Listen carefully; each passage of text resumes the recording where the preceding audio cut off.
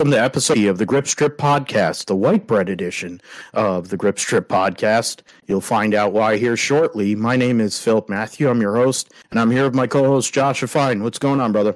Hey, I'm doing great, Phil. Of course, White Bread, the new nickname I guess we're going to give William Byron, because that's what he's pretty much is and everything, but he's won 2 in a row here in the Cup Series the past couple weeks, so yeah, now we got to give him this nickname. But yeah, otherwise doing pretty nice, and glad to be back on for another week. Yeah, definitely. We'll get into Byron coming through there with 2 tires stop late after Kevin Harvick had taken the lead from the Hendrick duo. Him and Byron and White Bread and Young Money dominated this race like they had at Vegas. But Harvick on that last long run of the race in the third stage had passed both Hendrick cars and was well on his way to his 10th win at Phoenix. And then they basically, in the midst of Harrison Burton spinning, they called a caution that basically altered the entire race, when there was other instances where they could have called cautions that had similar results and they didn't bother to. So that's typical. That's if a Hendrick car was leading, they wouldn't have called out one caution. But we'll get into all that. We'll get into the points, key players other than those 2 Hendrick cars and the 4 car of Kevin Harvick. We'll get into the XFinity series, which saw Sammy Smith get his first career win. And for once, I actually was right on a pick. So I'm actually proud of myself. Didn't watch one lap of the race, and I'm glad. But Sammy Smith won. So good for him, and good for the Gibbs organization getting both of their cars solidified into the playoff. It's not like anyone was really worried that they would make the playoff. So we'll get into that race as well. The roundup will be busy. It'll have the Gator Nationals NHRA season opener, Extreme E, the Desert X Prix, their season opener, Supercars, their season opener, and Newcastle, a Red Bull team caught for cheating. What a shock in race 1. Supercross at Indy saw Cooper Webb win and take the points lead, so that's interesting. The prologue for the WEC took place here yesterday, and they'll be racing on Friday afternoon into the evening for their opener before the 12 Hours of Sebring, the first race for IMSA since the Rolex 24. F2 will be racing at Jeddah, which will lead into the Saudi Arabian Grand Prix preview and picks. We will also make picks and preview the triple header at the Atlanta slot car track. Joshua will let you know all things going on in iRacing and in the sim world in his sim segment, and then we will close the deal. So first, and then might even get some NFL in there prior to the roundup, to be fair. I'll put that in there in a second. So yeah, the United Reynolds Work United 500 at Phoenix, it was more or less Larson and Byron. They swapped the top 2 positions for the first 2 stages and led, 265 of the race's 317 laps. But Kevin Harvick got in a position to lead the race and likely win the race. And then strategy in that last pit stop for the green-white checkered, with him taking 4 tires and basically everyone that finished ahead of him on 2, left him with a 5th place finish, continuing a string of top 10s at Phoenix, but obviously he wanted way more than that. On a day where, at least early in the race, Josh, I would think the Fords were dead to rights. Joey Logano dominated at Phoenix in November and was going a lap down, or in the process of going a lap down. Chase Briscoe, who was a defending race winner, was in the process of going a lap down in the first stage. And then after the first stage, it started to look like a lot of these Ford teams made the adjustments necessary, and I think the track started to come to some of those drivers, and they made their moves up forward. Toyota's also, with the Gibbs brigade and the 2311 group, had solid results. We'll get into the results right now. So William Byron gets the win, his 6th Cup Series win, 2nd of the season, 2 in a row, trying to go and repeat at Atlanta here this coming weekend. Ryan Blaney finishes 2nd again at Phoenix, Tyler Reddick, third, his best finish for 23:11 so far. Kyle Larson from the pole led the most laps, won a stage, finished fourth. Of course, Byron won the first stage and then gets the extra playoff points and all that crap. Kevin Harvick finishes fifth. Christopher Bell finishes sixth. Chase Briscoe from 24th to seventh. Kyle Busch, eighth. Alex Bowman, ninth, probably his best finish he's had at Phoenix in forever. And Josh Berry in the 9 car, filling in for William Clyde Elliott, the second, finishes 10th. So all 4 Hendrick cars finish in the top 10. And then the fifth Chevy is Kyle Busch. You have 2 Fords from SHR, then Ryan Blaney, and then you have 2 Toyotas as well. So going outside of that, Joey Logano finished 11th. Ryan Preece was 12th. McDowell 13th. Bubba Wallace 14th. Chris Buescher 15th. Austin Dillon somehow or another finished 16th. Martin Truex Jr. Brad Keselowski, who had a way better car than what the finish showed. He was up in the top 10 most of the day. I think that round of pit stops and then that last restart didn't help him out much. AJ Allmendinger spun in the first green-white checkered and recovered to finish 20th. Eric Jones tried to stay out long enough to get a caution. Didn't happen. Finished 21st. Daniel Suarez, unfortunate 22nd place finish. And then yet another incident between Denny Hamlin and Ross Chastain leave them as the last 2 cars on the lead lap in 23rd and 24th when both of them had much better days. So that's that. I mean, they had a bowling deal. Yes, a couple days ago, they showed it on TV yesterday prior to the NASCAR race, and some of these guys were in it. Like the SHR crew outside of Kevin Harvick. You had Jeffrey Earnhardt, who looked like he knows how to bowl pretty good, and you had Gray Galding, who actually bowled a 300 at some point and went out and promptly threw it in the gutter and got eliminated. So that was something. And then, who else was there? They had... Ricky Stenhouse was there. Richard, yeah, they did. And he was bowling with one of my dream women, and Daria Payok. Ricky Stenhouse couldn't get the ball too far outside. I guess that may have been a complaint for Miss Hummer. But in terms of, he was out there.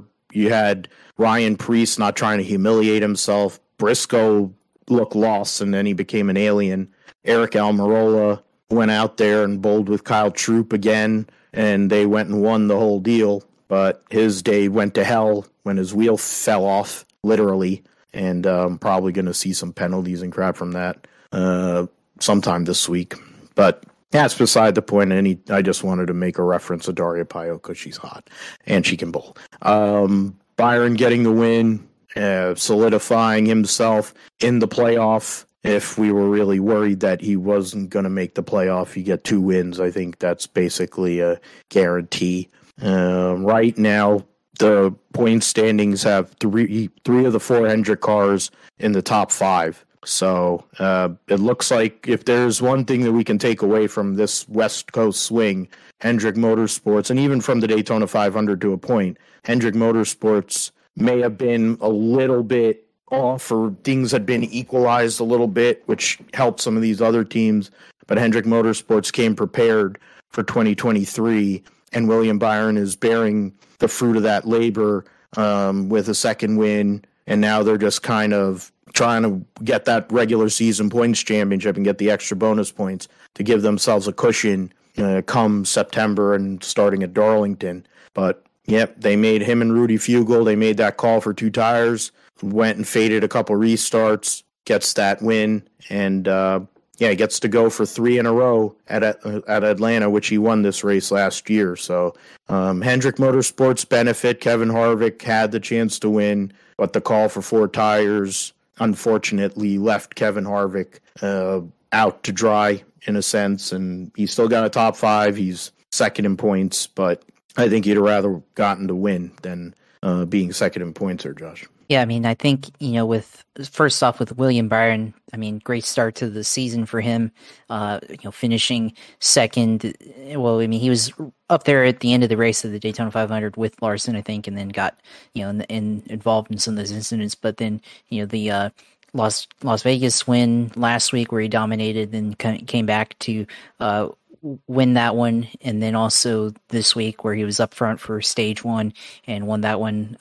Obviously, he's had a really good start to the year, and last year kind of had the same deal, winning at Atlanta and then winning at Martinsville where he dominated up front there. So we'll have to see if he's able to keep this up, or does he kind of fade and drop off, kind of like what happened to him last year, where he was up there, up front and looked like he might be a guy to look out for, and then fell off in the summer. So we'll have to see if he's able to keep it up this year. And interestingly enough, Denny Hamlin, if you listen to his podcast, he talked about before the season, said that he thinks William Byron would have a good season, and so far he's looking to be right there. So clearly Denny knows something about Byron that most people maybe didn't think about. So looks like Byron's having a good year so far. But I think on top of that, kind of the reason why not only Byron's having a good year, but Larson's been pretty dominant the last couple of races and has been pretty fast. Was fast at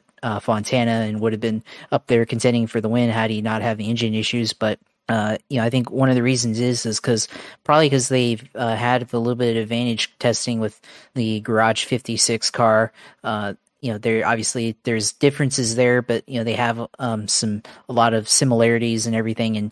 And obviously they are testing on road courses and stuff. They're not testing on ovals, but I'm sure that they're able to gain a lot of knowledge from that that they can take and put over into the Cup car and get, especially from an aero standpoint. So definitely, that's probably helping them a lot, even though, I think everybody's supposed to be getting some kind of data from that. But obviously, Hendrick has probably a first dibs on that, just by the nature of them being the ones kind of spearheading that project. So I think, they've obviously got a lot of help from that. But then I think, another thing we have to talk about is the whole issue with the louvers, got confiscated, in inspection, before the race, first practice and everything. So obviously, they downplaying that it really helped them because, they still went out and won the race and all that stuff. But it's going to be interesting to see what NASCAR comes out with the penalties.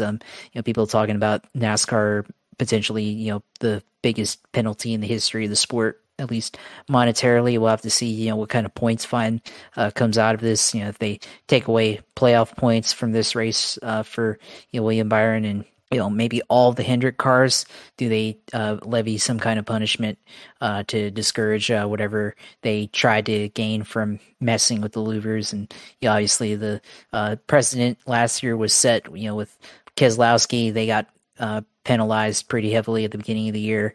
And then, later on in the year, Joe Gibbs Racing with Kyle Busch and Denny Hamlin failing post-racing inspection. And, they didn't even really modify the part. They just allegedly just put on a different or some kind of wrapping or whatever, but that I guess made it illegal. But definitely, the issue there with the louvers, we'll have to see, I guess, tomorrow NASCAR announcing penalties. So we'll have to see what type of penalties they get. And they weren't the only ones too. Obviously, Colleague Racing got 2 penalties there. So, we'll have to see if, they get some heavy penalties as well. Cause, obviously NASCAR doesn't want too much modification of the next gen car. They're very strict, about how they're doing this and everything. And yeah, I think that might play a role, but otherwise, this race, not really a whole lot to take away from it. I think, Phoenix, last couple of years hasn't been really that great.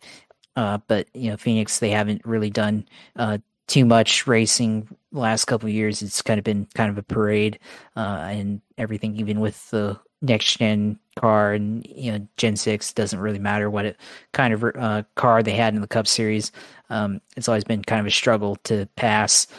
But of course, I think a lot of the things people were looking for this weekend with low downforce package, they took away downforce on the spoiler, and they were modified some of the strakes on the rear diffuser, try to reduce rear downforce on the car. But I think it probably worked to some degree. I think you kind of could see it take place. I mean, I think especially with Kevin Harvick kind of being able to make a pass under green conditions with Kyle Larson, even though it took him the whole race to be able to make up time to get up to Larson. So maybe that's evidence of it. But I think it's probably going to take a lot more change to really get them to be able to put on a good race, truly good race on a short track. I mean, I think they have to probably eliminate shifting on the racetracks, which apparently, it's partly because the manufacturers, I guess, are wanting to stay within a certain rev band to be able to put all the race, make it cheaper for teams to entry. But yeah, I think the teams, they were able to make it cheaper to have entry into this, but I think definitely the issues there with the teams trying to make it easier to make cost for some of the lower end teams. I think definitely the manufacturers are having a say within this cost for the teams and everything. So that's probably why they want the revs to be lower and everything. But they have to be able to eliminate shifting because otherwise there's not going to be a whole lot of passing that takes place on the racetrack. But I think that's still an issue. And then the other issue is like even with all these changes like to the rear end downforce, I mean, still a big billboard at the end of the day, and the billboard, it's a small surface area that they really, or larger surface area that they only reduce by a very small amount. So that's something to consider as well when you look at the older cars, compared to the COT, compared to the Gen 6. Well, they have a huge rear end that takes up a lot of surface area, and that also is affecting the downforce from the other other cars that are trying to pass a car in front of them and not getting as much air to the front end. So yeah, that's definitely an issue there as well. So we'll have to see what Martinsville looks like, and we'll have to see what the other low downforce short tracks look like as well. But yeah, this wasn't really too much to look out for in this race, but definitely we could see more of racing like this later on at the short tracks. Yeah, so there's Josh brought up good points with the car and some of the aero changes there. I think it's a work in progress. You have a lot to look at. I mean, Phoenix is probably not the greatest track as it is to be R&Ding it, because they've made it into a dump, and there are not going to be that many restarts, and that also doesn't help. The tires are still too hard, so there's no fall off really unless you run a very, very long run.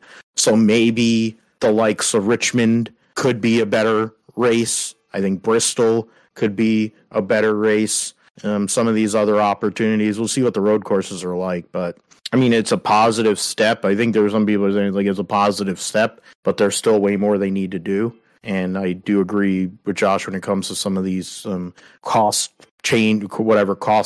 basis things with the gearing and shifting, and that's probably part of the problem. If you had a different type of gear like they used to have for different types of racetracks, I think that would help a little bit. But we will see. As mentioned, Alex Bowman leads the points. He's finished in the top 10 of every race so far this year.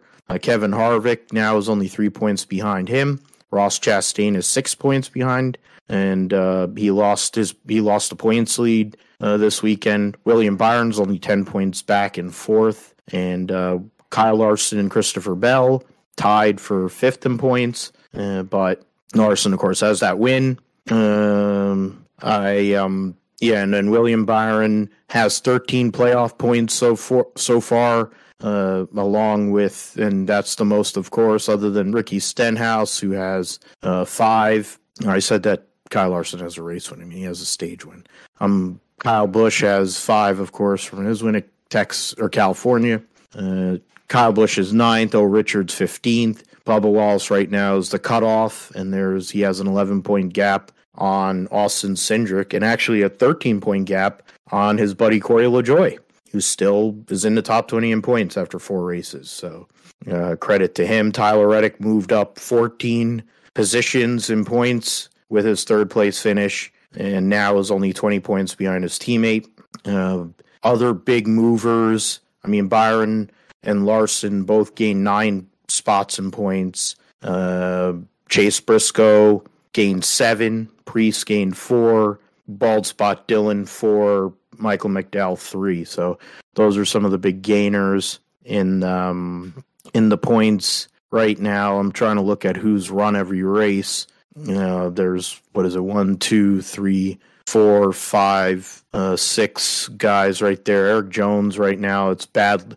Right now, it's not a great look for the back end of SHR. I mean, even Eric Almirola's over there now. So all 3 SHR guys are clustered together, 25th through 27th. Then you have the Legacy Motor Club duo in 28th and 32nd, and Harrison Burton's in 30th around the cellar dwellers. So not a good look for those guys at all going in Atlanta, but it is a wild card race, so who knows what could come from that. I think we might have to bring out the algorithm. I don't know if it's in hiding, but we might have to bring it back out because it is generally a super speedway race. Go to the Xfinity race there at Phoenix. They had the United Rentals 200, and that saw, as mentioned, Sammy Smith get his first career victory. Glad to say I picked him. That's pretty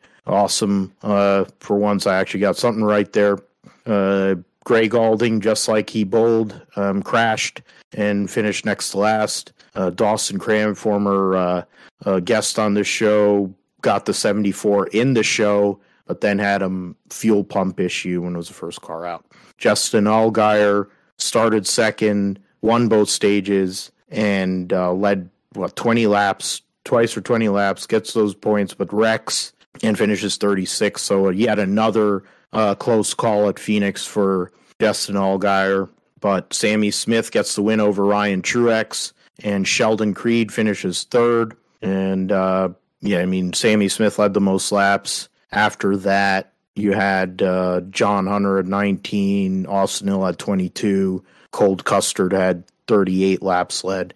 And it wasn't really much of anything. The vast majority of the guys that were competitive were in that cluster from 1st to 14th, because you had Anthony Alfredo actually got a 14th place finish there. Only a couple of guys in Truex and Barry who didn't have stage points this week, but and Kyle Busch there started 38th and finished 9th in the colleague number 10 in a backup car. So yeah, Sammy Smith, Ryan Truex, Sheldon Creed, Riley Herbst, Chandler Smith, your top 5. John Hunter, Austin Hill, Josh Berry, Kyle Busch, Daniel Hemrick in the top 10. And Sam Air, Cole Custer, Moffitt, Alfredo, Kligerman round out your top 15. There's 11 cautions for 69 laps. Hennessy 2-spin, blah, blah, blah, blah, blah. Oh, that was a wreck there. This 7 got into it with Brett Moffitt in the 26 of Kaz Gralla, and that eliminated, that was part of it there. And then for him, after he goes and wins both stages, that's pretty brutal. So, yep, you go with that. I mean, Sammy Smith getting his first win, not surprising at all, really, Josh.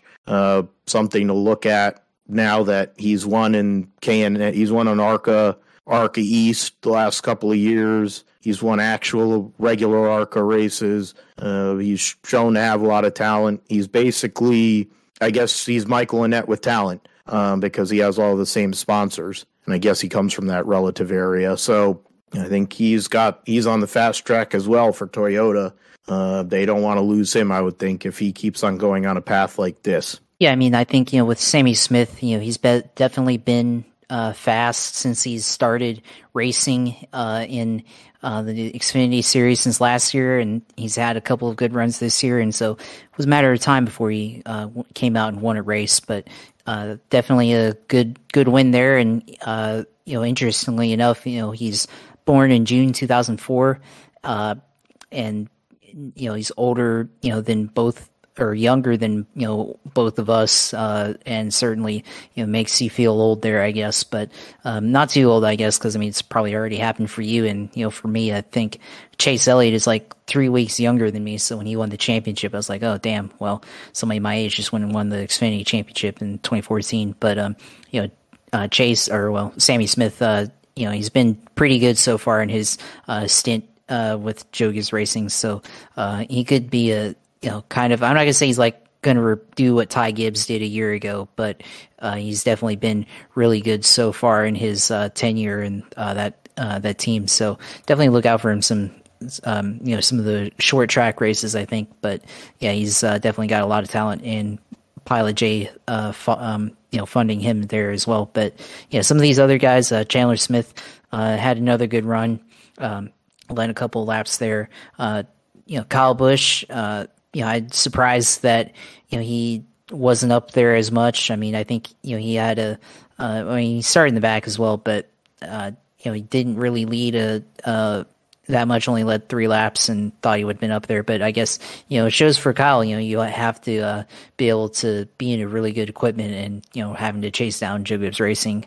car when you're in a Kaulig car, shows what you have to do to be able to run up front. But I think having the opportunity for these guys to race against Kyle Busch is certainly valuable in this series. So there's definitely valuable to get experience against him. I think Cole Custer led early on in the race, but fell out of the top 10, finished 12th. So they've got to be able to put these races together and finish in the top 10 and get points, but certainly want a better result, especially after winning pole and leading early on. One other thing I'll talk about in this race is junior motorsports cars kind of getting into it, with Josh Berry and Sam Mayer both getting into spin early on in the race. And I mean, it wasn't malicious, or well, maybe, I don't know, can't say if it was malicious or not, but certainly didn't have anything bad come out of it. But then later on with the 7 getting into that accident with Cosgralla and Brett Moffitt, I think it also started with Brandon Jones getting into Allgaier going into turn 3, and then I think he drifted down into I think Cosgralla or somebody, and then that kind of put him back into Justin Allgaier, and then Justin Allgaier gets into the wall. So, some of the junior motorsports cars, well, I guess all of them really are, still getting into each other. Obviously, go back to Daytona, and they failed to win that race because they couldn't figure out how to team up together and ended up losing. So, I guess if you're a junior fan like me, I guess you're a little bit disappointed in how their drivers are turning out this season. Even though Josh Berry did the best, I think, out of all of them. I think you don't want to see your drivers be the caution ever, and especially when 2 of your cars get together, you don't ever want to see that. So I guess you got to figure something out there, and maybe Junior needs to have another meeting with them and figure out how to stay out of each other's way or something like that. So we'll have to see there. But that's some interesting subplot there with kind of the, I guess, junior teammates running into each other on the track early in the season like that. But as far as, you picked Sammy Smith and obviously hit that one right on the money. So yeah, definitely a good result there for you. I don't know if you put any wages on that or anything, but that would have definitely been a good bet to pick on. And me, on the other hand, with Xfinity, I was not quite as good there, picking Bruckshot Jones, of course, and then Parker Kligerman was a wild card, and I guess he was up there for a little bit, I think, but ended up finishing in 15th. So yeah, not quite as good as your picks, but definitely a good pick day on the Xfinity side. But yeah, we'll have to see now going into Atlanta how they turn out, and how these cars race against each other, and I think it's going to be an interesting event there. But yes, I think this one is probably definitely a little bit better of a race than the Cup Series race, but I think that's to be expected when I think these cars have less downforce still than the Cup Series. Less downforce, and I think more horsepower. Or it's very close, if anything. Yeah, it's Phoenix. It's just their dumpy track. And they only have 200 miles there, so it's an even shorter race. Not a lot of time to make any adjustments there. Austin Hill right now, of course, he's won 2 of the first 4 races. He's got a solid 30-point lead on John Hunter Nemechek. Justin Allgaier lost a ton of points by having that bad finish at Phoenix. Now he's in third, 9 points behind John Hunter.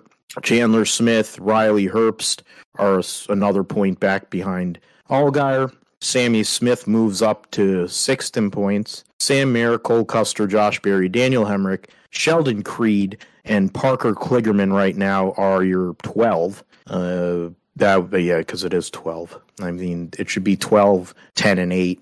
12 in Cup, 10 in Xfinity, and 8 in trucks, but that's beside the point.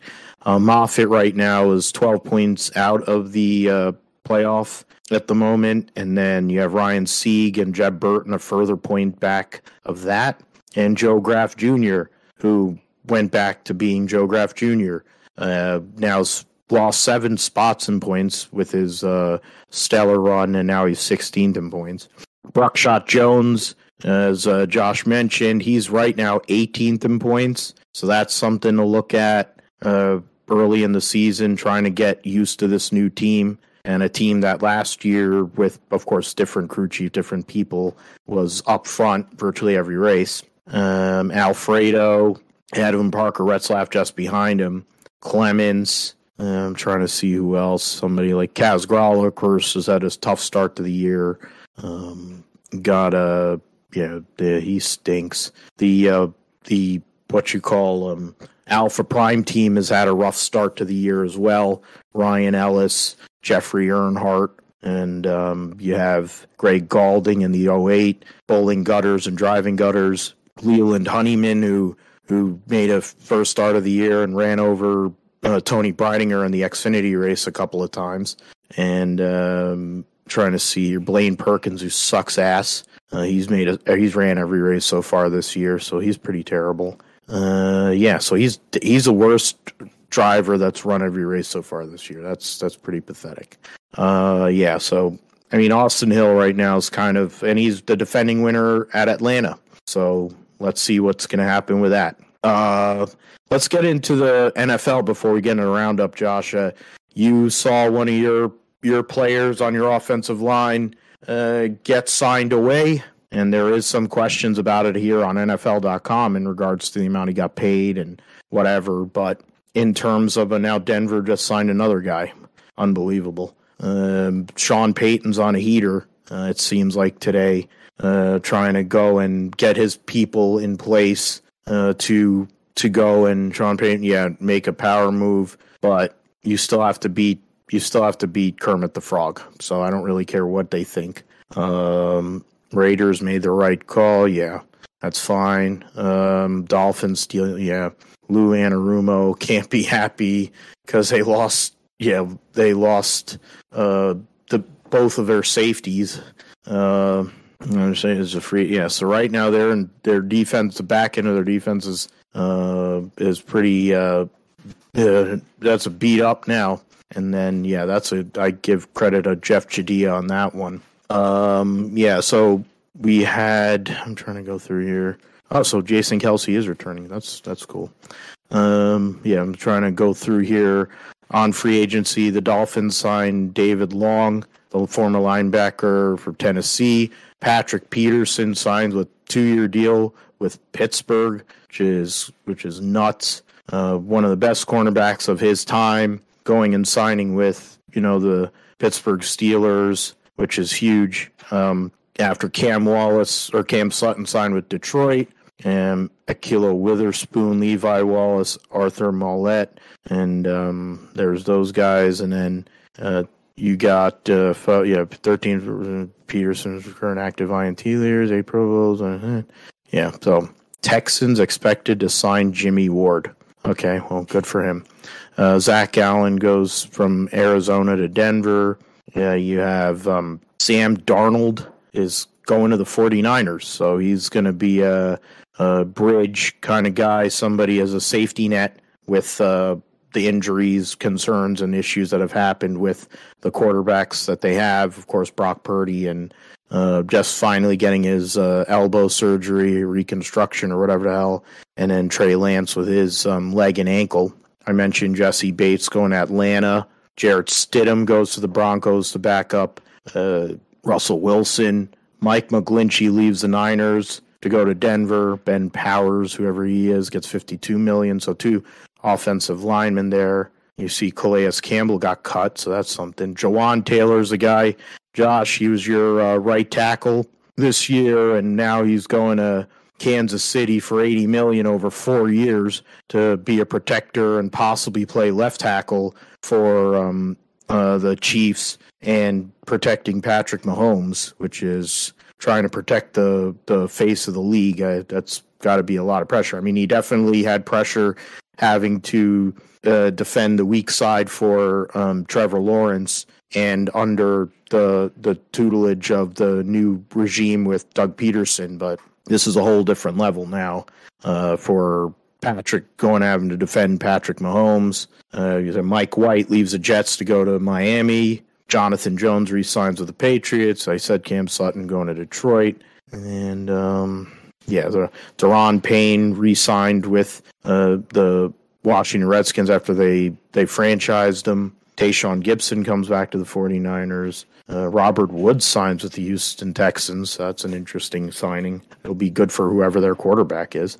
Matt Milano stays with the Bills, but they lose Tremaine Edmonds today, so that's a big loss. And then, so trying to go through there. So, I mean, those are some of the people. I mean, the one piece for myself as a Niner fan is Javon Hargrave, comes from the Philadelphia Eagles. Originally he was drafted by Pittsburgh, played for them. Then he went to Philly and had a great part in that defense that got them to the Super Bowl, that helped them get to the Super Bowl. And now he leaves Philly and is coming to the San Francisco 49ers to solidify the interior of a line that, of course, we know has a defensive player of the year, Nick Bosa. And you have the best linebacker duo in Fred Warner and Dre Greenlaw in the league. And then you have all these other pieces there that you have Eric Armstead, and then who's another great, solid interior guy. He's not as good as DeForest Buckner, who, of course, they had a few years ago and they traded, but he's definitely serviceable, and he's gotten better as the years have gone on. So now that defensive line just gets even scarier. And it's a big pickup, 4-year deal, $84 million, but a guy that is going to immediately make a difference for the 49ers and help Nick Bosa out, try to get some more sacks, try to take some of these quarterbacks' heads off in the NFC West, like whoever the hell LA is going to have, or Stat Padford with a gimpy arm, and then you have Seattle with Geno Smith, and then Arizona with whatever is left of Kyler Murray, and then who is going to be their fill-in starter prior to him coming back. But yeah, you had the loss you had there, Josh. It's going to be something to go and have to replace a tackle for Baker. For Baker, my fault. For Trevor.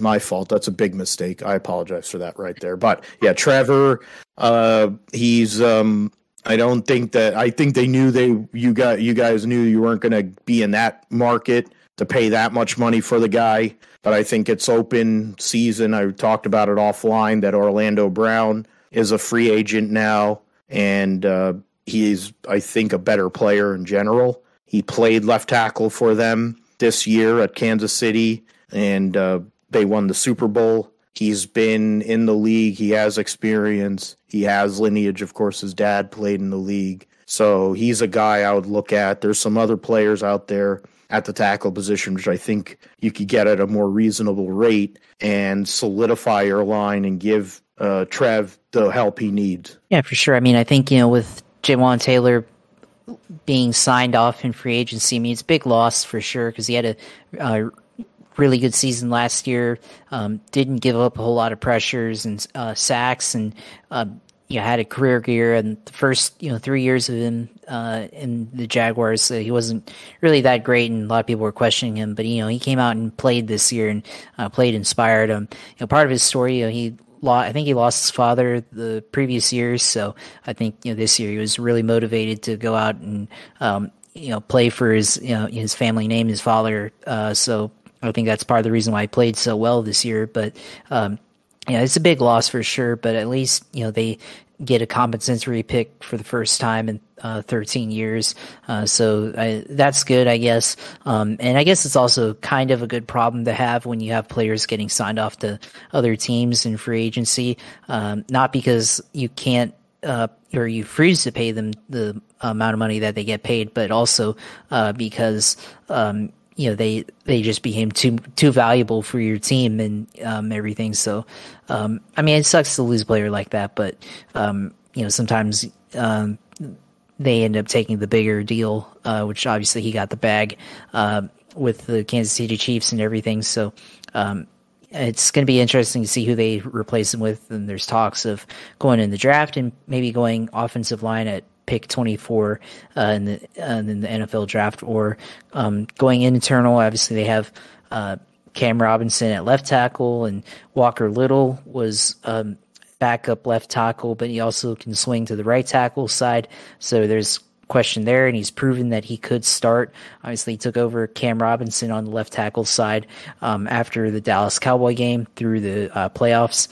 So he was able to get a pretty significant amount of game experience starting on the offensive line. So just from that point alone, they have options internally to go and replace Jawaan Taylor. So it's going to be interesting to see what they do there, and how is that going to affect the offensive line play going forward. But I expect them to figure that one out, and obviously they have a competent coaching staff and competent players around them. So I think with Trevor, obviously good quarterback play is able to kind of mask some of the deficiencies in the offensive line. So we'll see if they're able to do that there. But definitely, a big loss. And then also you mentioned Chris Manhertz, tight end, blocking tight end for the Jags, going to the Broncos. So that's going to be an interesting signing there, to have to replace him. How they do that? He's a good blocking tight end and did a lot in the running game. So be interested to see how they, or what kind of player they go after, and the free agency period, or if they go in the draft to try to replace, because that's also a key player there. And then on the other end, on defense, Arden Key is a free agent. Do they go and sign him to a longer term contract, longer than a year? Would like to see if they can secure him. Obviously, he said he wanted to stay, but he's also, I think he's got at least a few teams that seem like they want him. So let's see if Jacksonville can offer him good money and everything. But I think part of the issue with Jacksonville right now, obviously they're not looking to make any big signings like they did last year and the year before. But they have not as much salary cap space. So can they make enough room to be able to keep some of the free agent players that were on short-term deals the last couple of years and are now up for e-signing? Can they do that to be able to make a push for possible championship run there and everything? And obviously they've already done some restructuring with Calvin Ridley being on the active roster now after being reinstated by the league. And then they restructured a bunch of other players like Christian Kirk. They signed Evan Ingram to the franchise tag for now. So we'll see if they renegotiate and sign a better deal later on. But we'll see if how they decide to go, and if they lose some of these other players, like, they're potentially looking a replacement for nickel corner, replacing Trey Herndon. And I heard they're trying to go with either Sean Murphy Bunting or Chauncey Gardner-Johnson as two names that have been floated around that they could be looking at potentially signing. So we'll have to see. But, definitely a big loss there with Jawaan Taylor. He's a former Florida Gator there too, so he's going to be going to a completely different state and everything. I think he's been from Florida. He's from the Space Coast, down where I'm at right now, and been playing for the Gators and then Jacksonville. So, of course, now going to the Kansas City Chiefs. So, best of luck there, and hopefully he does well for Patrick Mahomes and protecting him. Going to left tackle. So we'll have to see. But yeah, it's definitely an interesting time right now in free agency in the NFL for sure. Yeah, definitely in the new league year. Here we go. We got a bunch of tongue twisters going on for both of us. Starts in 2 days, so all these things will be official at that point. So there's a lot more conjecture and things to look at with the league and people that we're going to see move around. Might be some other trades or opportunities with that as well. We'll pick up on that next week on episode 161 of the GSP.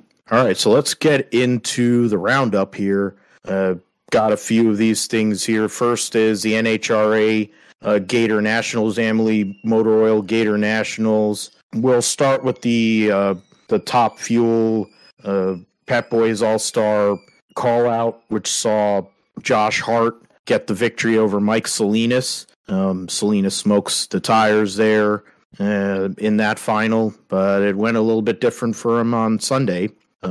Josh Hart beat Austin Prock in the first round, and Brittany Force, the defending world champion, in the semifinals, and Salinas on his way to that $80,000 check from Pep Boys. So good for him to start the season. I was going to go through this stupid web span. Going to go through and go and look up, factory stock, Pro Mod. Factory stock, I think, was... what's his face? Aaron Stanfield won that one. Justin Bond beats J.R. Gray Jr. in Pro Mod. And then I'm trying to see qualifying order. No, you don't see that. Factory stock. This damn website. Go into Top Alcohol Dragster just to get into that. So Julie Natus wins the race. Finish. She started second, and Jacqueline Frick was third. Cody Crone started qualified number one with a 5:16 with a 2:278.92. Tony Stewart qualified eighth at 5:32 with a 270.21 miles an hour, just ahead of Megan Smith, who got him at Vegas last year. So, wow, Jasmine Salinas didn't even make the show. That is cute, yeah. She didn't even make the show. That's bad. And then in, let's see here, Top Alcohol Dragster, in Eliminations Round 1, Tony Stewart beats Megan Smith, gets a little bit of revenge there. Good light and good run, 5:29, 274. And I'm trying to go through here. Damn, Jackie Frick, Corey McCulloch goes and wins there. What is it? Gets a great light. Beats Dan Mercier, former Top Alcohol Dragster champion. Crone driving the Robinson, and then Julie Natus. So bunch of ladies in the Top Alcohol Dragster category to look at. Hopefully, some of them might get a shot in Top Fuel or Funny Car or something. And Tony Stewart lost to Cody Crone in the second round. Red lit in the process, threw away a 5:23. It wasn't going to be enough anyways. He had a better 60 foot, but then he started giving up incrementally after that. So unfortunate there, but he'll be back for the next race, of course. In Pro Stock Motorcycle, Gage Herrera, the replacement for Angel Sampay, went and won the Pro Stock Motorcycle category for Vance and Hines Yamaha Vance and Hines Suzuki. Started on the number one spot and beat Ron Torno, his teammate Eddie Krawick, Gianna Avaristo in the semifinals, and then beats Angie Smith in the final. Angie Smith was able to got a red light from John Hall, then a red light from Joey Gladstone, and she just absolutely got off. She basically, I think she shook on the starting line and didn't run it. Then she ran against Chase Van Sant and ran a good run there.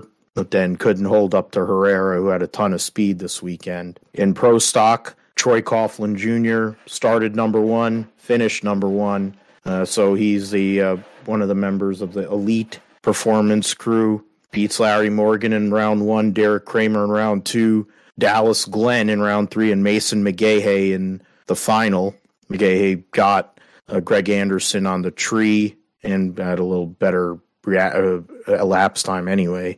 Beat his dad, Mason beat Fernando Quadra, Kyle Koretsky, and Greg Anderson. So 2/3 of the new team that Greg Anderson formed with some pro mod guy there.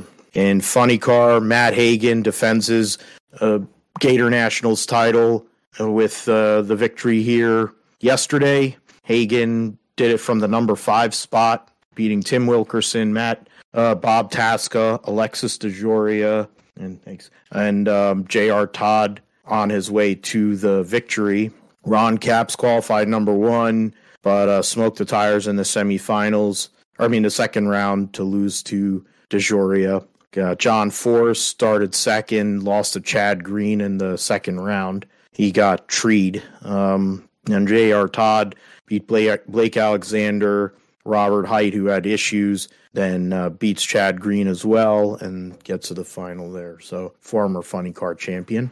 And then in Top Fuel, it was Mike Salinas who got the victory on Sunday over Steve Torrance. Salinas from the number 8 hole beat Justin Ashley, who was a top 4 finisher in points last year, then beat Brittany Force, the defending world champion, Leah Pruitt in the semifinals on his way to beating Steve Torrance. Torrance was from the number 2 spot, beat Scott Palmer, Tony Schumacher, Doug Coletta on his way. So the next race in the national for the NHRA for the national tour will be at Arizona Nationals. The last time they'll race at Wild Horse Pass Motorsports Park. So Top Fuel, funny car, pro stock, no top alcohol dragster. So no, Tony won't be in that one. No pro stock motorcycle, but they'll be back the following week. Or the top alcohol dragster will be back at the Lucas Oil Winter Nationals at Pomona, which is definitely not in the winter anymore by that point. So we'll get back to that in a couple weeks' time. In Extreme E, they ran in Saudi for first 2 races of the season of the Desert X Prix. The qualifying, I don't really care about the qualifying. I want to know what the heck. Qualifying off in Heat 1, Heat 2. What does that mean? It says Okay, there you go. That's what I want to see. That's what I want. Confusing. Extreme E. All right. So the grand final in race 1 saw the Veloce team of Molly Taylor and Kevin Hansen win over the Signs team of Layla Sands, Matthias Ekstrom, and then Rosberg team of Kotulinski and Christofferson. Christina Gutierrez and Fraser McConnell, the new duo at X44 Vita Carbon Racing. And then the Hummer EV Chip Ganassi Racing duo of Amanda Sorensen and RJ Anderson, the new combination, finished 5th. And then in race 2, trying to bring that up here for Extreme E. Their next race will be in May, so we'll have a while to go before that, couple months' time. And then the grand final for that race saw Layla Sands, Matthias Ekstrom get the win for the Science team, and then the Veloce team 2nd, and then Rosberg team 3rd again. The Apt Cupra team with Clara Anderson and Nasser Al-Attiyah finished 4th, and then the Chip Ganassi team finished 5th again. So the points right now sees a Veloce team and tied with the Science team. Rosberg's team is in 3rd, Hamilton's team is 4th, and then Chip Ganassi's team is 5th. Getting further into the points there, then you have the App team 6th, McLaren 7th, Carl Cox Motorsports 8th, Jensen Button's team and the Andretti team are tied for 9th in points. So they'll be looking for more at the next round. In In the supercars, there was a disqualification in race 1. It was dominated by the Red Bull team, but they were both disqualified for an infraction. And so they went from first and second, Van Gisbergen and Brock Feeney, to 24th and 25th, handing the win to Cam Waters and the Monster Energy Tickford team. Chaz Mostert in the Walkinshaw Andretti United Mobile One Optus Racing Ford Mustang number 25 finishes second. His return to the Ford camp. Brody Kostecki in third for the Erebus Coca-Cola Racing team, and his teammate Will Brown right behind him. Andre Heimgartner rounds out the top 5, so 3 Chevys, 2 Fords, then 3 Chevys, or 4 or 5. Yeah, 5 Chevys. The next Ford was James Courtney. 4 Fords in the top 10. The Shell V-Power Racing team had a brutal day there in race 1, only 11th for Will Davison, and Anton De Pasquale did not classify amongst, how many? 1, 2, 3, 4, 5, 6, 7 cars that didn't classify and get a classification in race 1. In race 2, it'd go and in the thrifty Newcastle 500, used to be the final race of the season. Now it's the first race of the season. And Shane Van Gisbergen goes and comes back with a victory over Mostert. Van Gisbergen started 5th and moved up to win. Beats Mostert, so a good start to the season for him. David Reynolds rounds out the podium after starting on pole. James Golding finishes 4th. Brock Feeney 5th. Brody Kostecki, trying to go through here. Tim Slade for the Newlawn Racing team. So Newlawn Racing 4th and 9th. So I'm trying to go through here. Cam Waters, after winning race 1, ends up 12th in race 2. The Shell V-Power teams finishes 16th with Anton De Pasquale and 19th with Will Davison. So a pretty bad start to the season for them. Chaz Mostert has the early points lead over Brody Kostecki, Cam Waters, David Reynolds, and Andre Heimgartner tied for 4th. Shane Van Gisbergen is 11th, but I doubt that'll stay. Next, they'll be racing at Melbourne for the Australian Grand Prix weekend. Figure he'll get up there pretty good by that next race. Trying to see who else best wins the race 2. Okay, I'm not even going to bother with that. Go through to Supercross at Indy, AMA Supercross. Cooper Webb, as I mentioned, has taken the points lead by 1 over Eli Tomac after his victory at Indianapolis. Let's see, I don't know where I'm going to qualify. I don't want to see all that. There you go. That's what I want. Or no, he didn't win the race. My fault. I thought he won the race, but he took the lead because Eli Tomac finished 8th. Ken Roxon gets the win after taking the whole shot. His first win for his new effort. Justin Barsha 2nd, Cooper Webb 3rd, Aaron Plessinger, his teammate 4th, Jason Anderson and Adam Cianciarulo, the 2 Monster Energy Kawasaki's 5th and 6th. Christian Craig on Husqvarna 7th ahead of Eli Tomac. Justin Hill and Chase Sexton, who was the fastest qualifier. So that's so he lost some ground there. He's now 13 points behind in the points standings. Then you have Jason Anderson. Ken Roxon with the win gets within 2 points of Jason Anderson.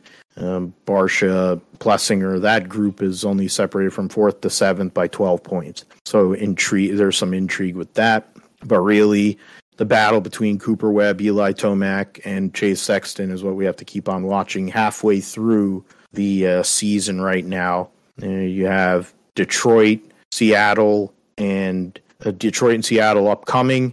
And then they will have a week off before going to Glendale, Atlanta Motor Speedway, MetLife Stadium, and Nashville, Denver, and then the championship final at Rice-Eccles Stadium to end the season. In 250s, the results of... I'm trying to go... What did I do?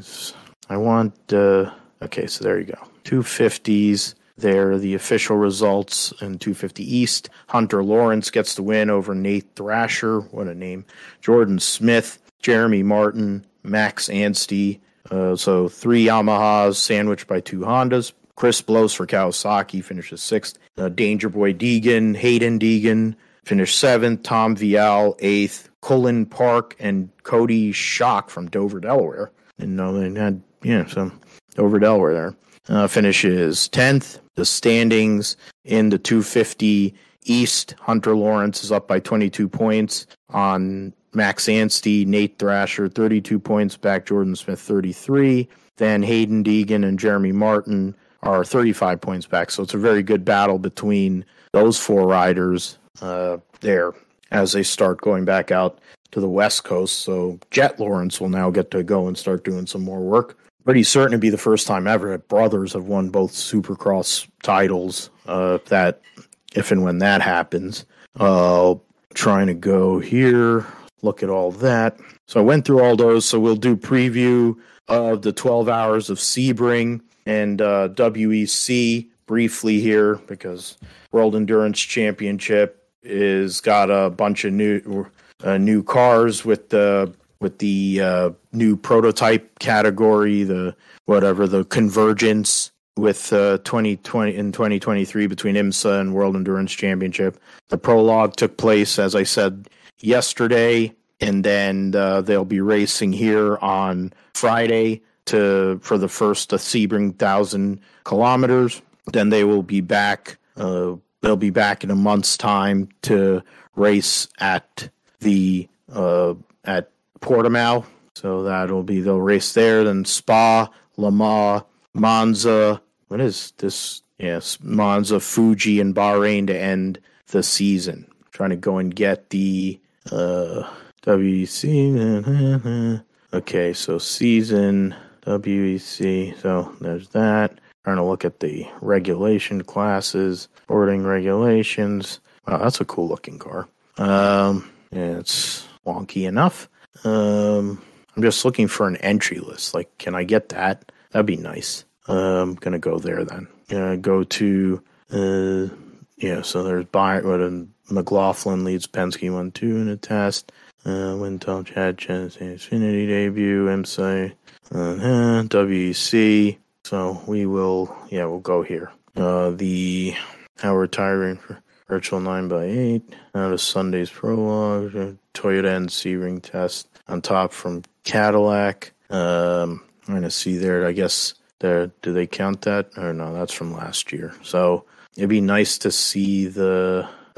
Okay. All right. So W's. Okay. So there we go. So those are all in the prototype category, and they're running the numbers like that. Okay. So these are all the wow. That's just strictly the LMP1 class. That's not what. Yeah. So Alex Lynn, Earl Bamba, and Richard Westbrook are in the Chip Ganassi Cadillac number 2. Jacques Villeneuve returns. He'll be in the Van Wall car with Tom Dillman and Esteban Guerrieri. Michael Christensen, Frederick Makowicki, and Dane Cameron will be in the number 5 Penske Porsche. Their team car will be Andre Lauderer, Lawrence Vantor, and Kevin Estra. So that'll be a solid lineup. The Toyotas, their usual guys there, Kamui Kobayashi, Jose Maria Lopez, and Mike Conway in the 7, Sebastian Buemi, Brendan Hartley, and Ryo Hirakawa in the number 8. The Prema Power Team number 9, LMP2, is Philippe Ugran, a 20-year-old Bent Viscal, formerly of Formula 2, Formula 3, and Andrea Calderari, Lamborghini factory driver. The Vector Sport number 10 will have Gabriel Aubry and Ryan Cullen. Philippe Albuquerque for United Autosport, number 22, with Philip Hansen and Oliver Jarvis. With Philip Hansen, Oliver Jarvis, and Tom Blomqvist, along with Josh Pearson in the number 23. David Heinmeier Hansen, Pietro Fittipaldi, and Oliver Rasmussen in the number 28 for Jota Sport LMP2.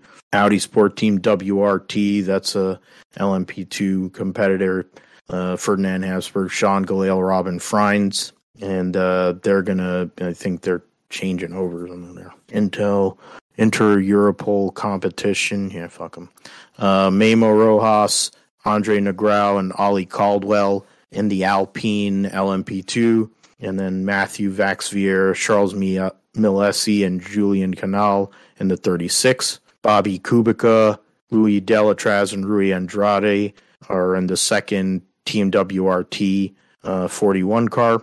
Number 48 is Yafei, David Beckman, and Will Stevens. Miguel Molina, Nicholas Nielsen, and Antonio Fuoco are the number 50 Ferrari drivers in the prototype category. In number 51, Alessandro Perguidi, Antonio Giovinazzi of Formula One fame, and James Calato in the 51. So the new, hypercar Ferrari program.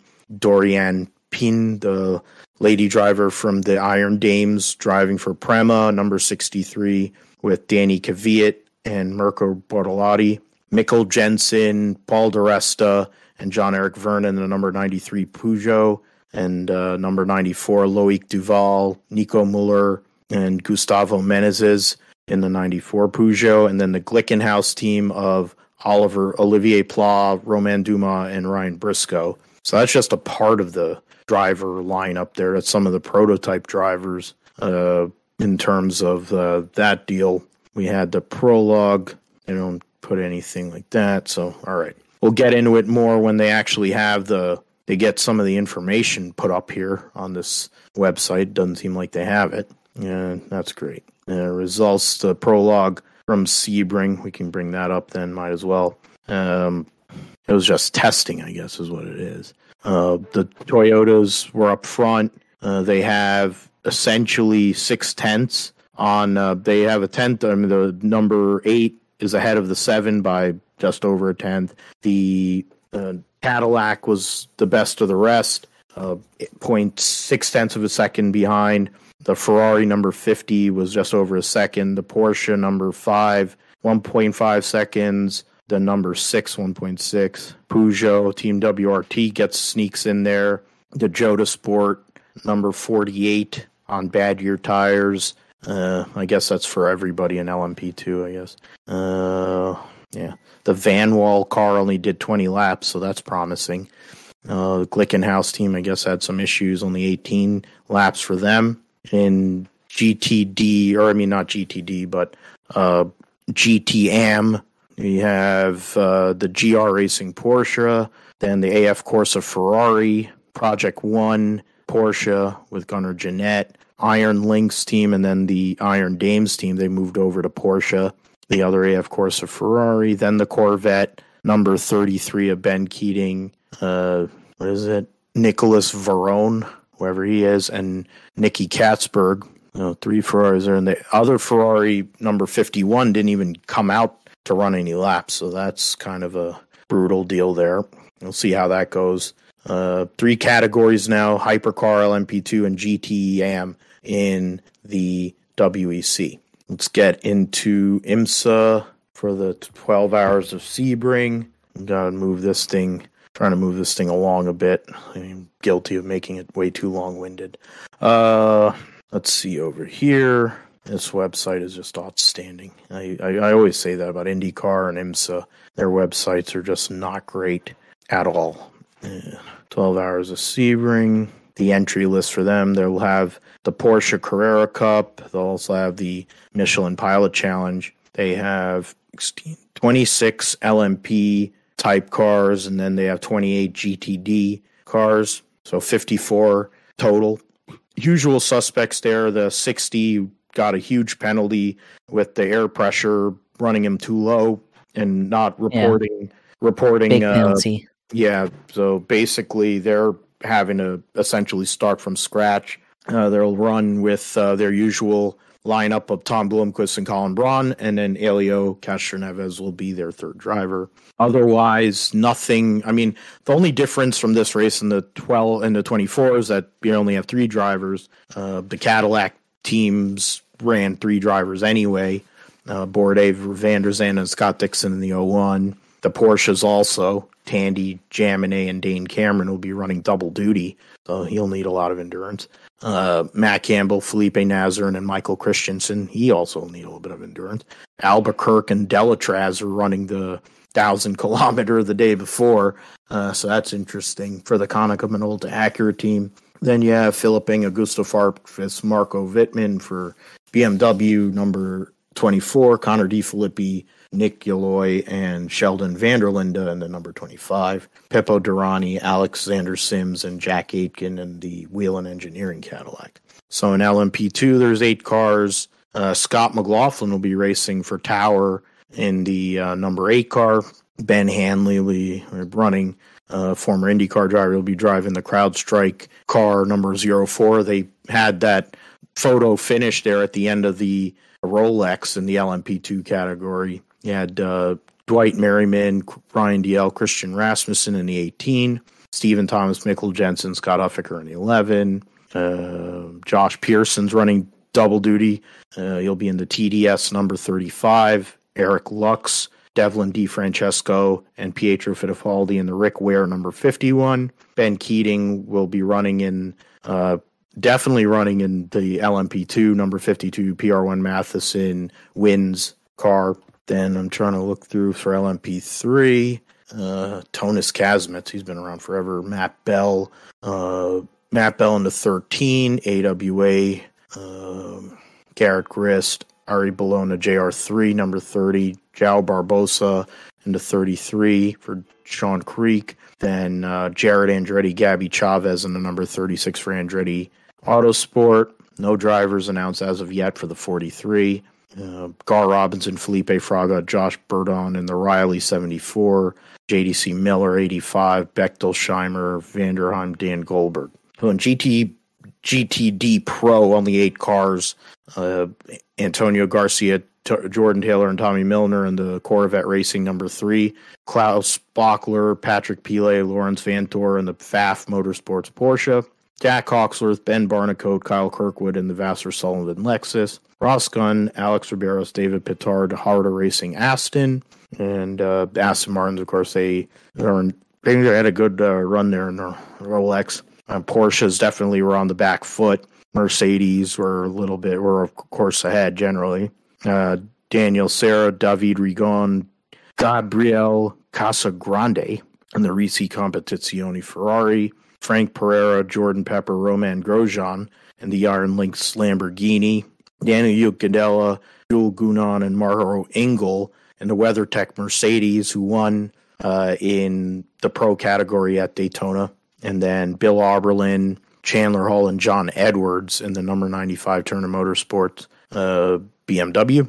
20 cars in the GT Daytona field. Trying to see here. I mean, the Paul Miller cars, of course, Paul Miller Racing's from Jersey. Brian Sellers, Madison Snow, Corey Lewis, Frankie Montecalvo, Aaron Teelitz, Parker Thompson, the Vassar Sullivan Lexus, Hardwick, Halen, Robichon, Wright Motorsports Porsche. Look to see what they do for Porsche and some of these other teams that felt like they were pretty much screwed at Daytona.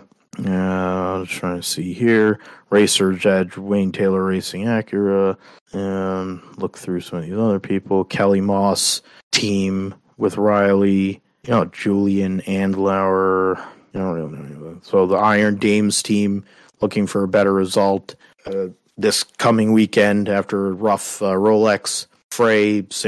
Rahel Frey, Sarah Bovey, and Michelle Gadding. Seb Priot, Gunnar Janette, Racing Porsche. I see some of these other ones. Sheena Monk, Catherine Legg, and Mark Miller in the Gradient Racing Acura. I think I was making J.G. Wentworth jokes. I don't know how it came up. I think it must have been during bowling. Because then I started having, so it must have came up during bowling. So that's, 20 cars there. Anybody can really, it's a wide open field if the balance of performance is right. It's going to be interesting to see how these prototypes hold up, the GTP cars hold up on the rough track that is Sebring. Last but not least, we'll get into Formula 2 here at Jeddah, and they'll be running there, and other stuff, electric wheel guns, great, whatever. As went over, Ralph Beauchamp and Teo Pocher were the winners at Bahrain in the first race of the season. Just to go over that, Pocher and Beauchamp are top 2 in points. Zane Maloney, Kush Miney, Richard Vashore, your top 5. And You see, we got guys like Awas, Artur Leclerc, Victor Martins, Jean Deruvla, Enzo Fittipaldi, Juan Manuel Correa scored points at the last race. Jack Doohan, Jack Crawford, Brad Benavides, all those guys, names, two of them American drivers, of course, and looking for some points here this coming weekend. Jack Doohan, the Alpine junior, trying to go and establish himself here early on in this season. But yeah, so we'll see what happens with that. At Jeddah, it's a lot of carnage usually takes place there, with the speed of the track and how the sight lines and everything. They say they've made improvements to the sight lines, but I'll believe it when I see it. So we'll go from there. We'll get into all that next week. So let's get into the Saudi Arabian Grand Prix there, Josh.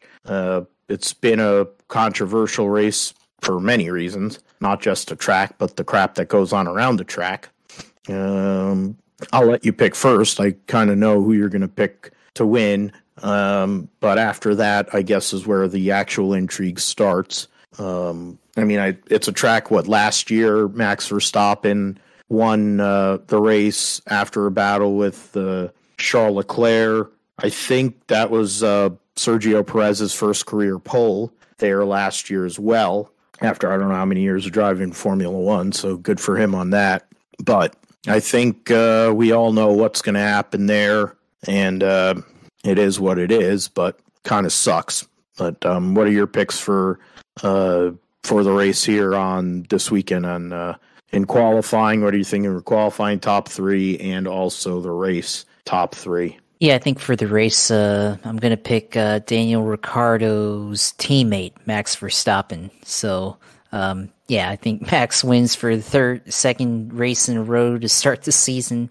I don't think there's anything else that could be possible unless he has a catastrophic failure, which could happen, but I kind of doubt it, and especially early on this year. But I think practice qualifying. I'm curious to see what Ferrari's pace is going to be like this year in qualifying. The last year it seemed like they were good in qualifying, but they didn't have the same type of pace that Red Bull, especially Verstappen, had in race trims. So, I'm going to say that Charles Leclerc wins the pole this weekend. He takes pole position.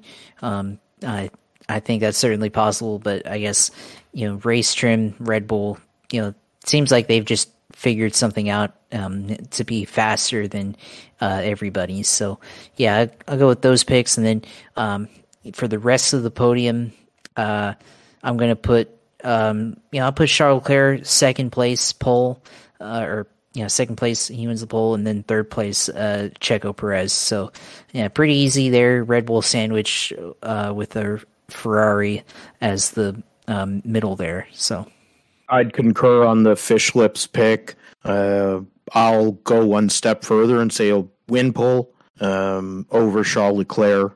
So we'll just swap that one out, and we'll just save the resistance there. He'll get the pole, he'll get the win.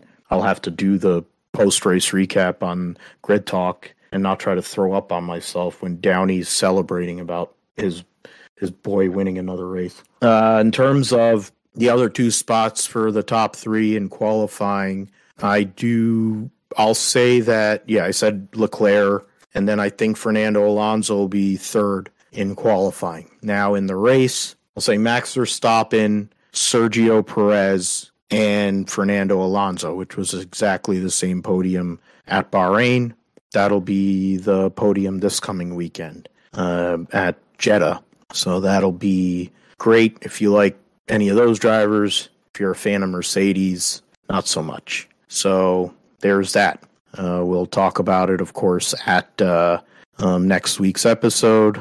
Yeah, they had IndyCar testing there, and of course, what do you know? The Penske cars are fast, and water is wet. So yeah, let's get into. So now with that, let's get into the NASCAR triple header. There's of course, it's going to be a lot of. I would think there's a bit of carnage because it's that's a super speedway type race now. Let's go back to front. The truck race will be the first race of the weekend. They'll run at 2:00 in the afternoon, of course, weather permitting. And they'll run, 36 trucks for 36 spots, so nobody's going to fail to qualify. Akinori Ogata's in the G2G truck, so he must really hate life, or his check cleared, one or the other. We'll see if the engine works. I'm trying to go through here. Nobody's in the 34 for Reum. It doesn't really matter even if there are somebody in there. Nobody in the number 1 as of yet for Tricon. Chris Wright is back in the 02 to crash. Caden Honeycutt in the 04. All these other guys, that's regulars. John Hunter in the 17. Mason Maggio in the 20 for Youngs. Josh Reum is actually driving the 22 AM Racing Ford. Trying to see through here. Vargas driving this weekend in his ride for the On Point Motorsports. And the number 30 looks like he has a woman crew chief, so that's pretty cool. Mason Massey at 33, nobody cares. Zane Smith, of course, the defending series champion. Bailey Curry in the 41 for Nice. And Jack Wood in the 51 for Kyle Busch. Again, he'll run the majority of the races, so Timmy Hill running, of course, his deal. Yeah, so that's the field there. Nothing major changes-wise in terms of drivers. But so far this year, in the Truck Series, 2 races down, you had the defending champion in Zane Smith win at Daytona in a rain-shortened race, and then Kyle Busch won at Vegas. So now you have Atlanta. Trying to remember who won. I can't. Oh, it was Corey Heim won the Truck Series race there last year. I think he moved Chandler Smith to do it. So that was the deal. So we'll go with. I'll go and start this one. So you can see if you can warm up the algorithm there, Josh. For me, I'm gonna go. I kind of feel like I'm feeling a Toyota victory for some reason, because a Ford has won, a Chevy has won so far this year. I feel like it's going to be a Toyota victory. I don't know if it's going to be, I don't think it would be out of the realm for John Hunter to do it, but I'm going to say Corey Heim repeats. He has Scott Zipadelli as his crew chief, and he gets his first win for Tricon Garage here on Saturday, and solidifies his spot in the playoff. Now, my wild card selection could be almost anybody, really. That isn't a major name yet. I think my wild card selection will be. I'll go there. I'll go and say Jake Garcia. Why not? That 35 truck ran well with William Clyde Elliott II at Daytona. And also, he ran well in his truck debut at Las Vegas. And the McAnally team seems to be much faster this year. So I'll go with that. I'll go with Corey Heim to win and Jake Garcia as my wild card. How about you, Josh, in regards to the truck race here at Atlanta? Yeah, I think for truck racing here at Atlanta, you really have to look at drivers who are good at super speedway racing and have had a lot of experience, which there isn't really a whole lot of experience here in the truck series as far as super speedway experience. But I have to just go with the veteran who knows how to get it done on the big tracks, and I'm going to go with John Hunter Nemechek winning here. So teammate to Corey Heim. Technically, I think they were teammates last year, although I think John Hunter fell a lap down or something, but was helping in the finish. But I think, John Hunter Nemechek comes out and wins this, steals one from the truck regulars, which wouldn't be surprising considering, it's Atlanta and everything. So, that's who I pick to win. And you know what? I'll go with Raja Karuth as a wild card here this weekend. I think could be a good event for him. Get a wild card finish, potentially. The draft and everything help. Get him up to the front. So I think definitely could be a wild card pick there for him this weekend.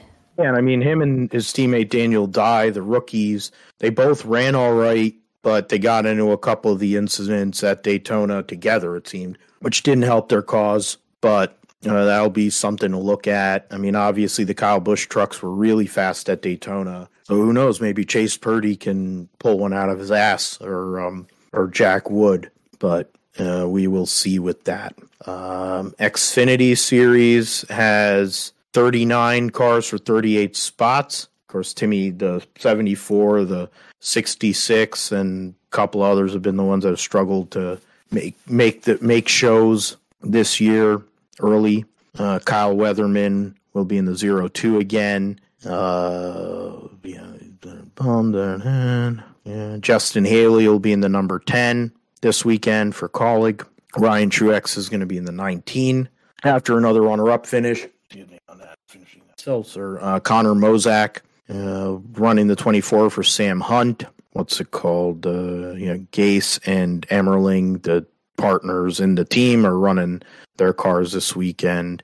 Joe Graff in the 38. Cesar Baccarella trying to get into the show, so they don't. Oh, they withdrew the car. Okay, so they had to qualify on time.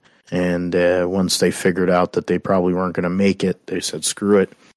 Probably at helping either the MBM or the team with what the hell, Mike Harmon team, the 74, who doesn't have a driver yet. Sage Karam, I don't think he was in the car at Daytona. I don't remember offhand, but he'll be in at Atlanta.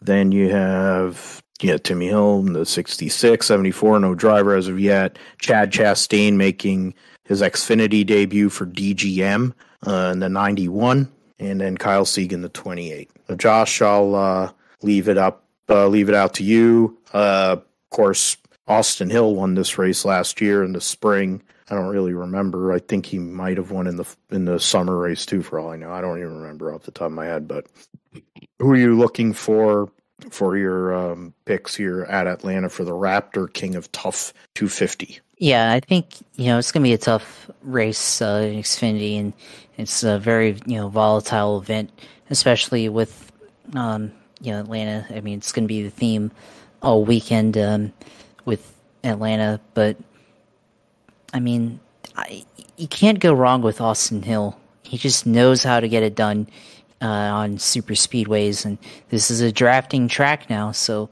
it's hard to pick against him. I mean, he's done pretty well at this race, since they've gone to restrictor plates, so I'll pick him. As far as wild card goes, it's tough to go around and pick a lot of these guys as a wild card, but I'll go with Kaz Grala as a wild card this weekend. I think he's definitely got to pick, and as wild card, could happen, get a top 15 or top 10 surprise at the end of the day. And by the way, I do have the wild card, or not the wild card, but I have the algorithm pick for the truck series. I took a couple minutes to get that one up there. I had to go and get the entry list and get it all formatted and everything, but it picks for the algorithm in the truck series, it picks Chase Purdy to win on Saturday or Friday? Okay. So yeah, I've got Saturday. Saturday. So he'll pick him to win on Saturday. So yeah, should be interesting. And I'll have the Xfinity one. I might have to come back for a second. I got the Xfinity one here in a couple minutes. All right, no problem. Yeah. So I'll try to stall here for a second. I mean, you took the strong one there. You mentioned Junior Motorsports effing it up at the end of the race when they were supposed to have a plan and put it together to go and win. Colleague Racing has always been known for having good plans at super speedways. Chandler Smith had a great run at Vegas. You hear a couple couple weeks ago. And then Hendrick has started to show a little bit of fire here. God, only took him getting hurt, I guess, for him to go and show that, get his elbows up. Justin Haley being in this race, definitely he's a great drafter. He's won in all 3 NASCAR series. I would venture to say that he's the only full-time Cup Series driver in this race. And the 10 car did struggle a little bit with Kyle Busch, but I mean, I think it's a new deal. Justin Haley is more used to the team and used to everything that's going on with the organization, so I don't think it's as out of the realm if he were to go out there and make something happen in that car. I will go with Justin Haley to win the race on Saturday afternoon or Saturday evening, whatever. The wild card pick, because now I have to go through the points again out of curiosity, because there are people who have don't run every week, but I would venture to say, like, you have the top 23 are all regulars. Grala's 23rd. That's pretty bad. Joey Gibbs, yeah, so 24 is a 24, 26, 27, 20, 29, 30. Yeah, 30 drivers have run every race so far this year. So my wild card pick, and I'm just pulling it out of my ass, and I'm working on the pretense that it was in a different car, different organization, different crew chief, the whole thing. But I'm going to say Jeffrey Earnhardt, because what the hell does he have to lose? He's 20. What is he in? He's freaking 29th in points. The hell does it matter? Go out there and put it through the firewall. Try to win the race and give yourself a chance in the Xfinity series. Yeah, that's credible there. Definitely got a good bowling swing, and they were joking around about how jacked he is. So let him go out there and actually in his day job and go out and win his first Xfinity race. He came so close at Talladega last year. So I'll put in my picks here. Just give me a second. So we're going to go with Justin Haley to win, Jeffrey Earnhardt wild card. Does the I've got the algorithm for all right. Yeah, so algorithm picks Parker Retzlaff in the 31 to win. So it's not so far-fetched, because I think one of the only races where that 31 was kind of up there with Myatt Snyder last year were these super speedway races and maybe a road course here and there. So it's not so out of the realm for him. Retzlaff right now 19th in points. He's a few positions behind. He's 16 points behind his teammate. So for a guy who's got limited starts in the Xfinity series prior to this year, that's commendable. And they're a decent enough group. They build good enough cars, and Jordan Anderson almost won the Daytona truck race years ago. So see with that. All right, so now we're down to the main event, the Ambetter Health 400, 36 for 36. There's other news coming out recently, last week or so. I mean, Jimmy Johnson, it looks like, is going to enter the Cup race at COTA. That's on the heels of Jenson Button being announced to race at COTA, Chicago, and I forget what other road course. Oh, he's running Indianapolis. Yeah, Jenson. And the Indianapolis. Yeah, okay. Yeah. All right. And then Kimmy's running at COTA also. In Project 91, exactly. Thank you. And then Connor Daly in the number 50 Rent-A-Wreck will also be in that race at COTA. So that'll be something to look forward to in a couple weeks' time. So let me bring up, I have the Ambetter Health 400. So that it actually is next week, it's next week. Sorry. So there you go. So this week will be Atlanta. The next week they'll be running the race at Circuit of the Americas. So there'll be those guys in there. So looking at the field, of course, Josh Berry driving the 9 again this week. Next week it'll be Jordan Taylor. That's another fill-in. think that's why I was talking to Tommy Kendall, because I'm like, that's probably the closest thing to when he drove the 42 car for Kyle Petty and Sabco back in 91. You got JJ Ailey in the 15 car. Blaney's running body armor again for the first time this year. Trying to go through some of these sponsors. Advan Health for Ross Chastain. Menards on the 2. Andy Frozen Custard for Bald Spot. Bush Light for Harvick. King's Hawaiian for Brad Keselowski. Celsius for Corey LaJoy. Lenovo for Kyle Busch. Napa again for Barry. Shingrix for a second race in a row for Hamlin. Highpoint.com making their first appearance of the year for Chase Briscoe. Action Industries again for Allmendinger this week on the 16. Violet Defense for Chris Buescher. Auto Trader on the 22 for Joey Logano. DoorDash for Bubba Wallace. Liberty University for Byron. Freight FR8 Auctions for McDowell. Gilliland back in the 38 this week. Gary Martin Hayes, whatever that is. Reese in the Autodesk Haas Tooling 41. Same sponsors for 42 and 43. XFinity 10G Network 45 for Tyler Reddick. This week, Richard will have Nature Valley granola bars on his car. Cody Ware doesn't have any sponsor listed. Was it Ty Dillon? He had Ferris at Daytona. Blaster on the 78, which is probably what his engine's going to do. And then Quaker State is on the 99. Interesting. So, alrighty then. You went first for Xfinity? Yeah. Yeah, okay. So I'll go first here. Okay. So, Kyle Busch was up front late at the Daytona 500 and got screwed over.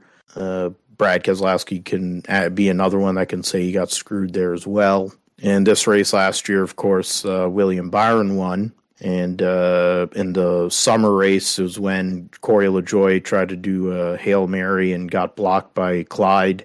I'll look through here. Brad Keselowski had a solid run. The 6 car and that organization looks a lot better this year in general.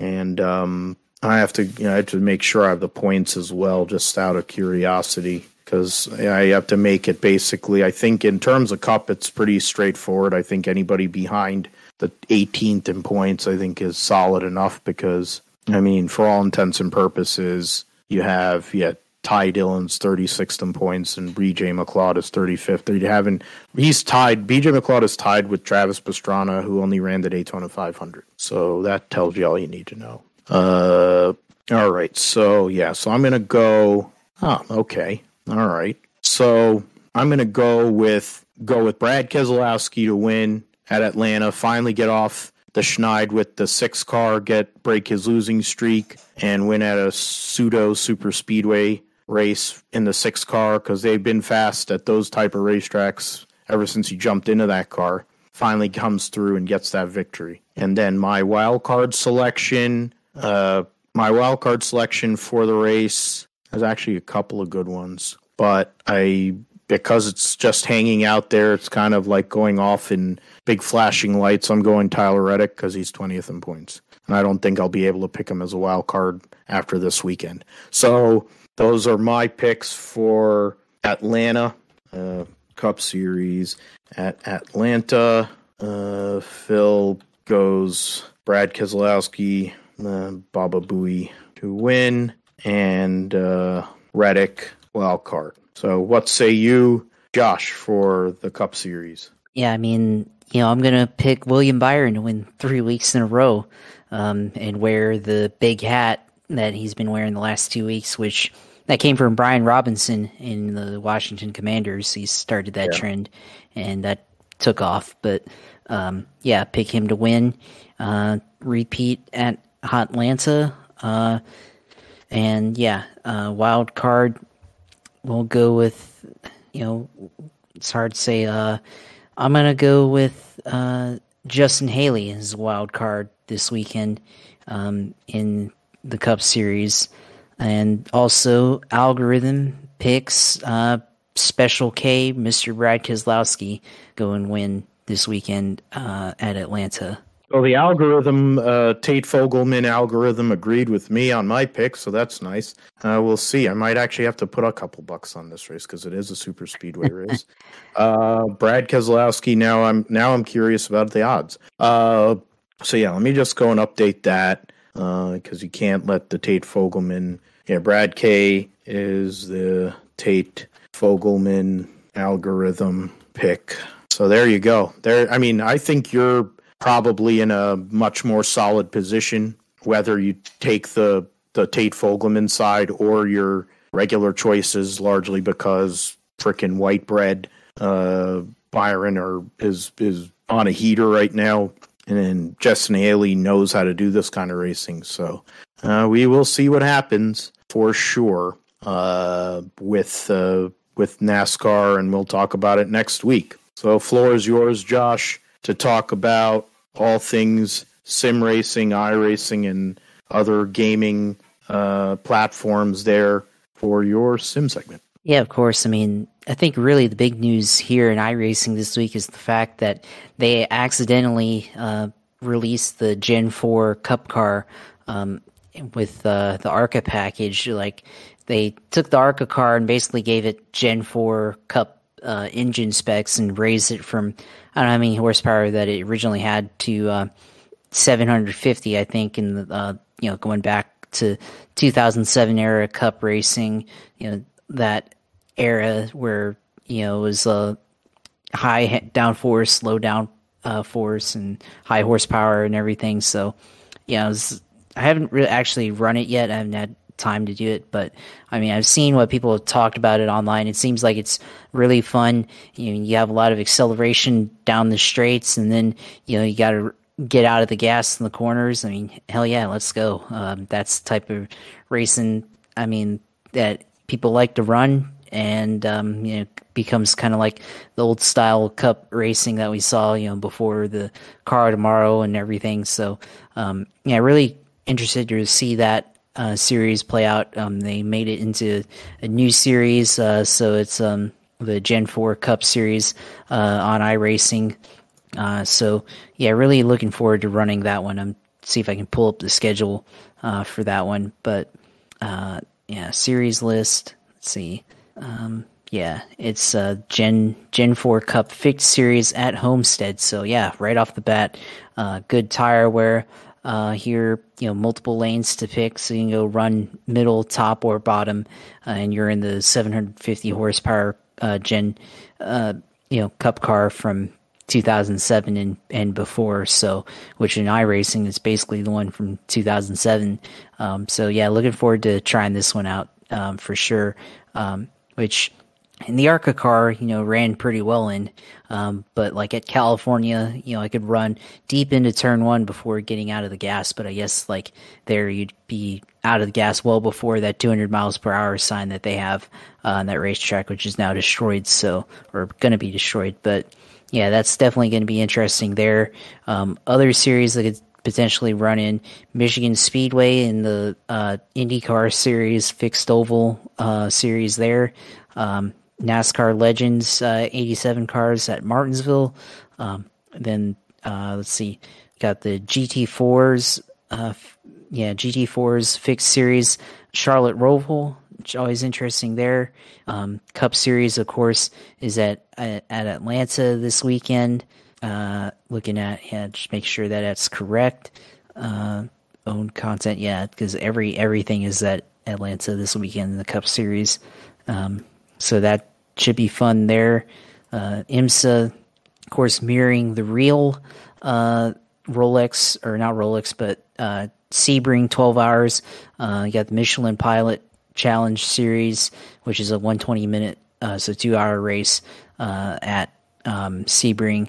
IMSA Endurance Series, that's 160 minutes with the current, endurance cars, Endurance Series racing at Sebring also. So you got a lot of opportunities, of course, with the IMSA series as well, mirroring the real schedule in iRacing. And then you've got other series. You got Touring Car Challenge at Virginia International Speedway or Raceway, so VIR. Then you have Yeah.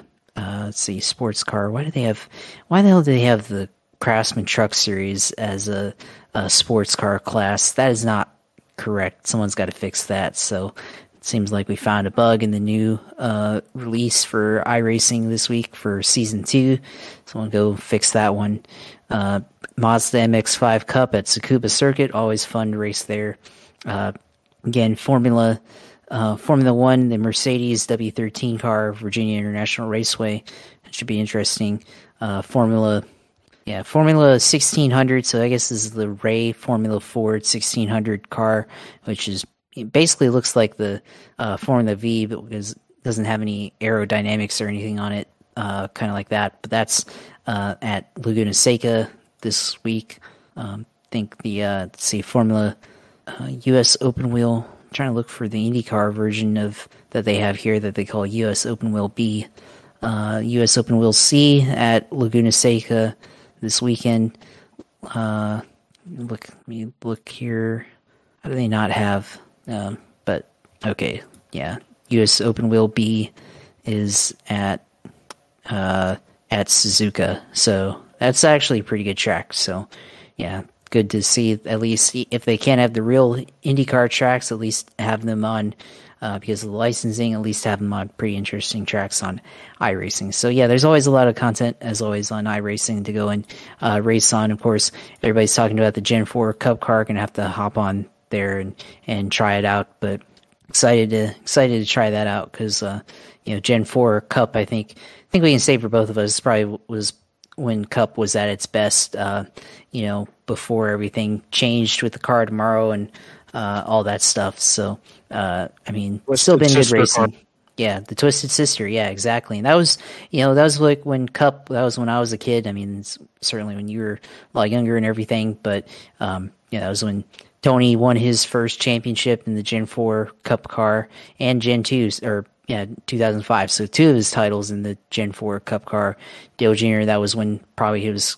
Still had most of his potential and everything in Gen 4 Cup cars. So, yeah, that was at the peak of NASCAR. So, looking forward to trying that one out. So, yeah, of course, as always, if I stream, which maybe I will stream this week with Gen 4 Cup car, try it out and see how it's like there. But that's always on Twitch TV/USailor2. So, go on there and look at the iRacing streams. Still have the Daytona 500 and everything up there. So, might try to do some Gen 4 Cup racing at Homestead sometime this week. We'll see when I'm able to do that. Of course, as always, follow at JP Huffline on Twitter. See all my takes on the racing. See all the other things that I'm interested in. Of course, go on there and follow me and follow our content on there as well. And then, of course, follow our YouTube channel, Gripster Podcast, where we post the video feed of the show and everything, and watch us if you want, or listen on YouTube. If you don't want to listen on the other platforms, we're on there as well. So, yeah, that's it this week. As always, glad to be back on another week, talk about the racing, and of course, talk about all the stuff that went on this week and previewing next week as well. So, yeah, glad to do it. Absolutely. That's what it's all about. We keep this thing going, keep the show moving. We're 160 episodes in, so it's been great. We balance things out. We come up with new ideas that are only exclusive to us, like the Tate Fogelman algorithm. So you can only hear it here on the Grip Strip Podcast. You can hear the Grip Strip Podcast basically anywhere you get podcasts. We, of course, post on Podbean. That's our host site, but we distribute to basically anywhere and everywhere that matters: Apple, Amazon, et cetera, et cetera. You can find me at Philip G. Matthew on Twitter. You can find our show at Grip Strip Pod on Twitter. You can also find me this week probably on the Grid Talk podcast for one of the sessions, either more than likely the race review part of the broadcast that'll be coming on an hour after the race itself. So that'll be one to look at. So if you want to go and support the Grid Talk crew, getting the merch, et cetera, that'll be great for that team, and a lot of great people over there. Some of them that have, of course, been on our show over the years, or over the last year at least.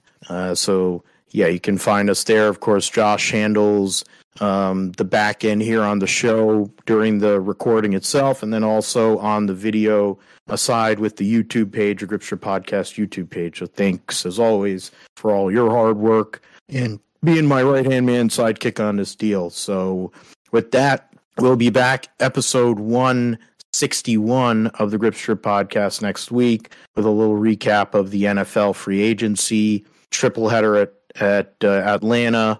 We'll talk about Saudi. We'll talk about 12 hours of Sebring, and then whatever else is going on in the world of motorsports, we'll have here on the GSP. So thanks, as always, for listening. For Josh, I'm Phil. Take care. God bless, and goodbye.